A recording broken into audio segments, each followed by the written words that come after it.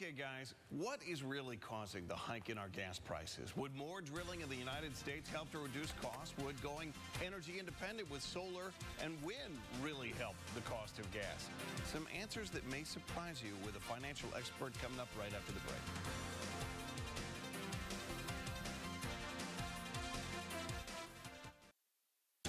You're starting smart with the best conversation in the Valley. CBS 5 Morning News. Well, you don't need me to tell you that if you've gone to fill up at the gas pump, you are noticing prices continue to go up. I think 30 straight days now that gas prices have jumped a few cents every day. And I'm joined this morning by Heath Bray, who is with WealthTrust-Arizona, your financial advisor, but obviously you follow this market very closely. So the questions that people have are why? Why are prices skyrocketing right now? Well, this time of year, we usually see a spike. I mean, May is usually the most expensive month to begin with.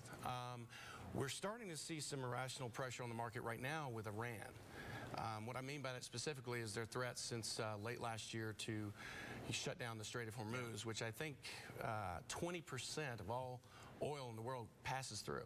So you can imagine just that threat is causing the speculators to go wild, and it's reflected right in the gas pump. You say speculators, and a lot of our audience is just their heads are going to explode because they think that gas prices. A lot of people think the gas price is just going to plucked out of the air, and there's no rhyme or reason to it. Now there is a lot of instability in the Middle East, as you mentioned. Right. But how much control do speculators really have on the price? Well, I would say there's impacts from both sides. OPEC, I mean, those guys sit around and they're able to negotiate whatever prices they want to use and whatever they reflect. But when you have speculators, it's a supply and demand issue. It's capitalism. It's capitalism. And that's the thing I'm trying to explain, is that when you have a threat to a precious commodity, then speculators will exploit that. Now, I've heard that if we, because a lot of people think we just need to drill more. Drilling is the answer here in the United States and outside of our coasts. But I've heard that even if we open up everything that we've talked about, it's really only going to affect the price of gas about 3 cents per gallon. And that's if we open up everything. So is that true, number one? And number two, what is the best solution? I don't know if it's going to...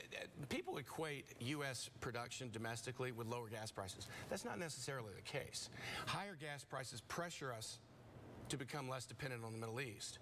It does not necessarily mean we're going to have lower gas prices. I think what it does mean is that we can take some of the political angle out of it and then have some domestic production where we can actually realize some I guess you can say some benefit from being less dependent on others. Although you say that even if we become less dependent and we start opening up different energy sources here in the United States, wind, solar, we're still going to see $4 a gallon gasoline. It's not necessarily going to help us. And if we took Iran and the Middle East out of it, how could that not help us? Well, it can help us. I think that people that I deal with and the companies that we deal with, they get so focused on what gas prices are. What gas prices are, as they rise, they pressure these other areas. The solar production here in Arizona, in Phoenix specifically, wind production, the different types of oil production, from natural gas fracking to the tar sands and shale oil production. Those types of technologies do not deem themselves financially viable without a high gas price, crude oil price on the markets. They can't function unless we have $4 that is a what gallon. Forces those up, yes. Interesting. All right, Heath, we have to have you back to talk more about this. Hopefully next time with better news that gas prices are starting to go Especially down. for those of us who have premium gas that they have to use in their cars. Absolutely. Thank you so much for being here. You're We're going to take a quick break. We'll be back right after this.